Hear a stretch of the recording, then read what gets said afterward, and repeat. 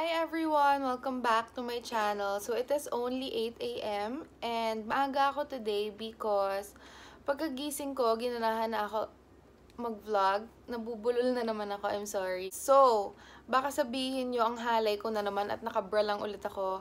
Kasi nga, after nito, mag-workout na ako. So, ayoko nang maghanap pa ng ibang susuotin for the vlog.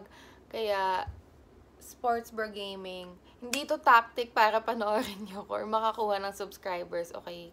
Hindi ako ganon. I'm just lazy to look for an outfit. And it's still so early. Tsaka, para nga after nito, recta workout na ako. Kaya, I'm so sorry. Ang halay na naman po ni Roni. So, halos kagigising ko lang nga. And, ang gulo ng itsura ko. Nagmascara lang ako para mabuhay-buhay yung mata ko kasi baka mukhang antok pa siya. Ang sarap ng tulog ko, guys. Lalo na umuulan. Kahit sa sahig lang ako natutulog, napakasarap. Ang himbing. Katabi ko yung dog ko, so wala lang. Sweet and dreams ni Roni. Okay, so, ano ba to? Mag-ano na lang tayo. Tali ko na lang. Para hindi masyado mukhang bruha. Chuk-chuk gaming. Ano naman yan? Mas mukhang tanga pala. Wait lang. Para mas nagmukha akong tanga. Kasi ano yan? Mukha akong manok. Anyway, hayaan nyo ng ganyan. Para lang hindi masyadong nakabuhaghag yung buhok ko. Anyway, ang vlog ko today, it will be about my Instagram feed. Hindi ko sinasabi na maganda yung feed ko or anything, but this girl messaged me on Instagram asking if I already have a vlog on how I edit my feed. Sabi ko, wala pa. And then, she was like, sana yun yung next vlog mo, ganyan-ganyan. And so, yan, I'm gonna do it right now. I'm gonna teach you and share the apps that I use or how I edit my photos, kung ano yung mga pinupost ko sa Instagram, blah, blah, blah, blah, blah. Yung totoo, yung chan ko kanina pa tumutunog, kaso tamad pa ako bumaba. So, tiis. Hindi ko alam kung itutuloy ko yung vlog ko. Kasi parang naiinis ako sa itsura ko na hindi. Like, maganda naman ako, pero parang mukha akong tanga. Okay, anyway, ang gulo. Ang gulo na naman. Pag umaga, napakagulo ni Roni. So, my Instagram. Kung mapapansin nyo yung Instagram ko, puntahan natin. It's at Roni Meneses. So, follow nyo na din ako if hindi nyo ako pina-follow. Promise! Nakakatuwa naman yata yung mga stories ko. Pati yung mga pinupost ko. So, if you go to my Instagram, you will notice na I use a pattern when I post. It is usually like my face, and then something na hindi ko face, tas may face ulit. Then after nun, hindi ko face, my face, hindi ko face. Tinatry kong iwasan na puro mukha ko kasi alam ko madaming masusuya sa akin. Baka sabihin nyo, masyado akong gandang-ganda sa sarili ko. Totoo naman. Hindi, joke lang. Ay, hindi totoo Ano ba? Minsan nga feeling ko ang pangit-pangit ko eh. So, ganon. Kaso minsan nagugulo siya. Basta minsan ang nangyayari, nagpo-post ako ng mukha ko, mukha ulit, tapos something na hindi ko mukha. Kapag ganon, babaliktarin ko naman. Hindi mukha, hindi mukha, mukha. Do you get it? Like, I wanna keep it balanced kasi. Ayun na nga, ganun na nga. Kasi medyo ano ako may pagka-ok-ok ako. Ayokong hindi siya balance. Naiinis ako. Parang, whenever I see my feed like that, gusto ko i-delete lahat ng pictures ko. But then, of course, I don't. Because sayang naman yung memories. And usually, ang mga pinupost ko pala ay, kung hindi yung pagmumukha ko, place. Because, oh my God, what's that? Okay, distraction. Okay, because I like to travel with my family. So, kung mapapansin nyo, ang dami ditong travel photos. Tapos may konting food na rin. Tapos, OOTDs and emote dyan. Konti lang pala yung pinupost ko na may kasamang ibang tao. Self-centered ka, girl. Sorry naman. Kasi, alam nyo, ayan, dami na naman kuda. Imbis na nag-tutorial tayo. Whenever I take a photo with other people, lagi akong mukhang ewan. For some reason, pangit ako kapag may kasamang iba. So, ibig sabihin ba nun, pangit talaga ako. Tapos gumaganda lang ako pag mag-isa ako. The things I think about talaga in the morning, mga walang kabuluhan. So, ayun na nga. Asan na ba ako? Puro kasi chika. Hindi ko na alam kung ano ituturo ko. Naiinis na naman ako. Ang gulo ng vlog ko. Tapos tignan nyo, nagkasugat ako. This was from yesterday kasi inaayos ko yung kitchen namin kasi uuwi na yung tatay ko. Tapos baka mapagalitan kami kasi sabihin niya ang gulo, ang daming gamit. So, nagsipag ako. Halos half day ko siyang inayos. Kapagod ha. Tapos ewan ko, along the way, nagsugat siya ang hapde. Okay. Take 2 ko, tatry ko na maging serious at tuloy-tuloy. Kasi nakakaawa naman dun sa gustong matuto. Pag gulo-gulo yung, sinasabi ko. Dapat kasi, di ba, bago nag-vlog, nagpa-prepare. Dapat may listahan ako para, maayos at organized. But, as a tamad girl and someone who likes being spontaneous, kung ano maisip ko, yun yung sinasabi ko. Okay, going back.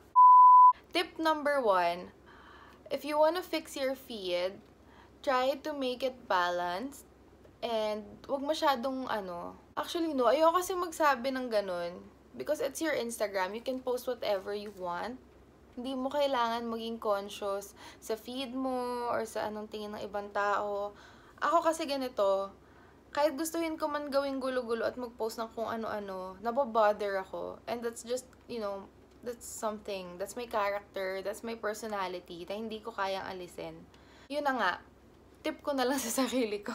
So, whenever I post, I try to make it balanced. So, face, place, face. Place, face, place.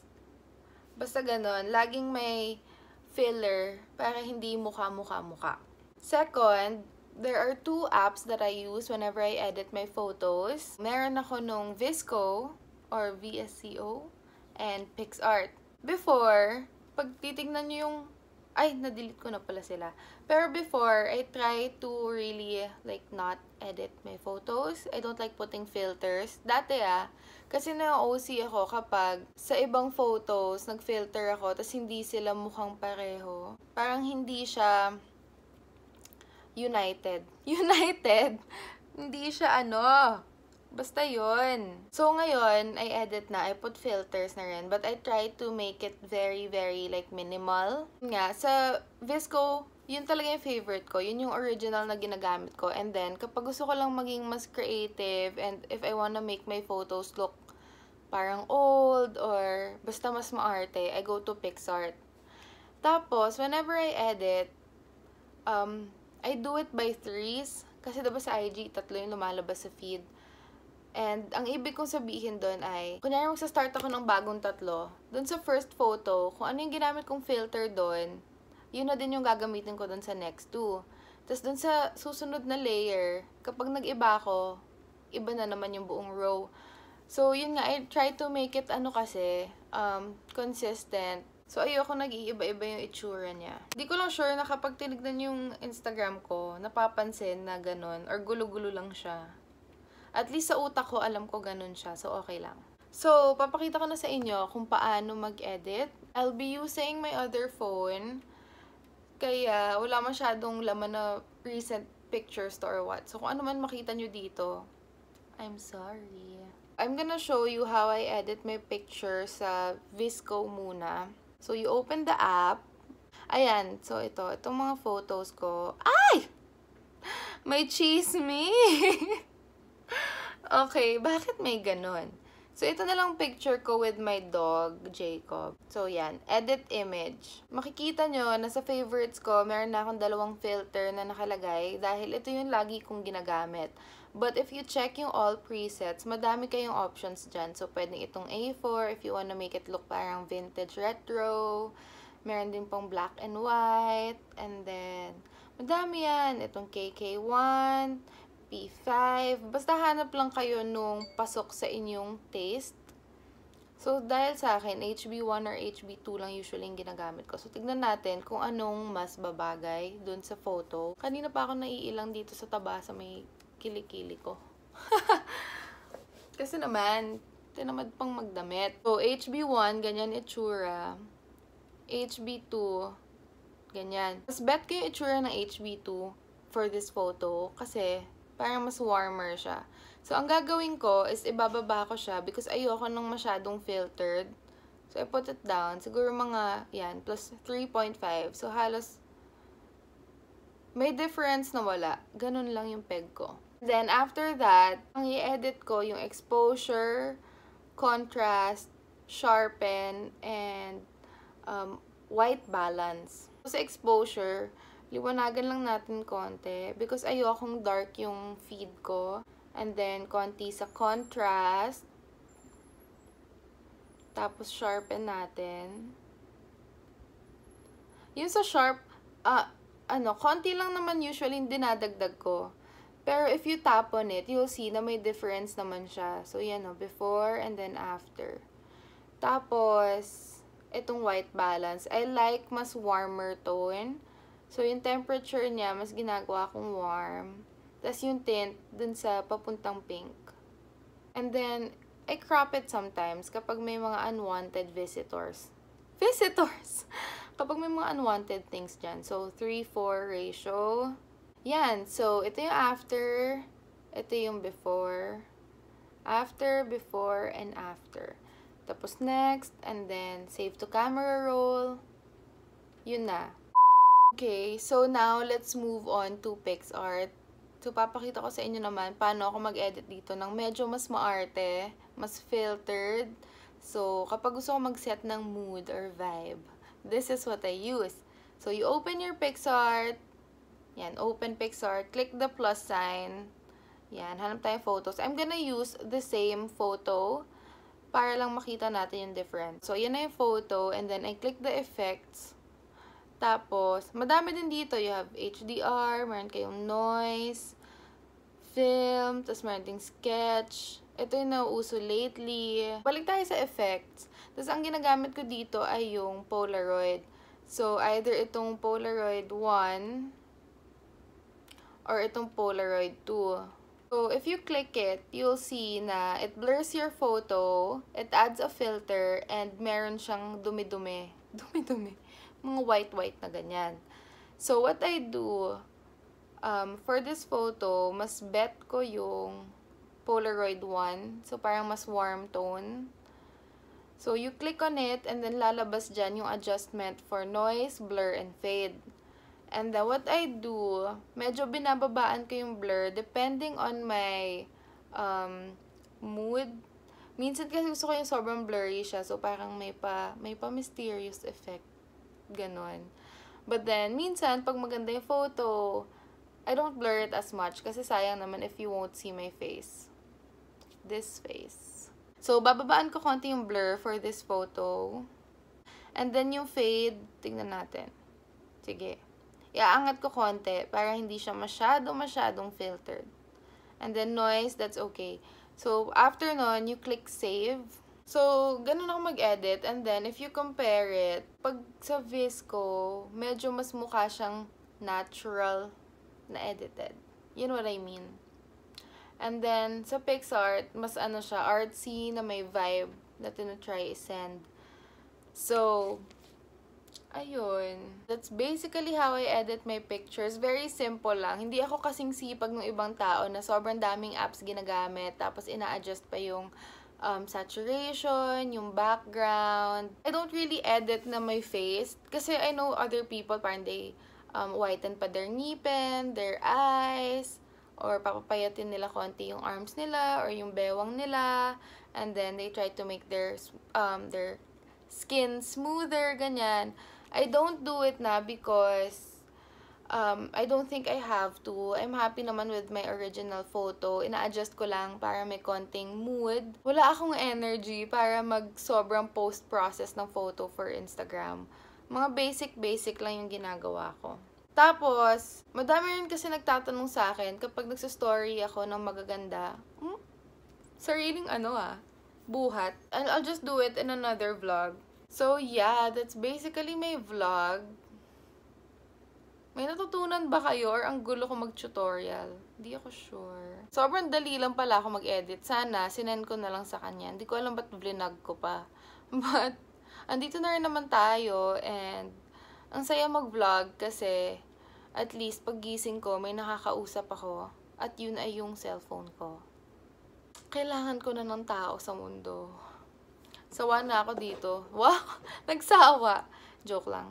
I love you, Tiffy, Gross, Ate Jenny, Ate Tere, my dogs. May pa-shoutout kayo sa vlog ko Dun sa nag-request sa akin ng vlog na to, I hope may natutunan ka. And if ma-apply mo siya sa Instagram mo, can you send them to me because I wanna see. So, ang dami ko pang time. Tutunganga pa ako dito. Or maybe I can film another vlog kaso wala akong maisip gawin. So, if you have suggestions kung anong content ang gusto nyong makita, please comment dahil nahihirapan ako mag-isip. Kasi may isip ba? Meron! Kaso minsan, puso ang umiiral. Ay! Ito na naman tayo. Saan napupunta ang usapan? But yeah, so kahit nagbigay ako ng tip on how I edit my Instagram, always remember to just post whatever you like because that's your account, that's your feed. Huwag kayong magpa-pressure sa ibang tao na dapat sobrang ganda ng content nyo, na dapat ganito lang yung pinopost nyo. No, let's be real. Post whatever you want, share whatever you want, as long as it is not offensive, as long as hindi siya bastos or kung ano man. Post nyo lang. Be proud of your content. Be proud of what you have. Be proud of yourself. So, TED Talk. Okay guys, so that is basically it. I am done with today's vlog. And just please wait for my next one. I still don't know kung ano siya. But yeah, thank you guys for watching. Please don't forget to hit the like button, subscribe to my channel, and follow me on Instagram. It's at Roni Meneses. And if you wanna follow me on TikTok, please do. It's Roni Meneses. Kung gusto nyo makita yung puwet kong kumikembot-kembot doon at ang mukha ko nagpapabebe doon, go ahead and follow me. So yeah, I hope you guys are okay. Please stay safe and yeah, love you!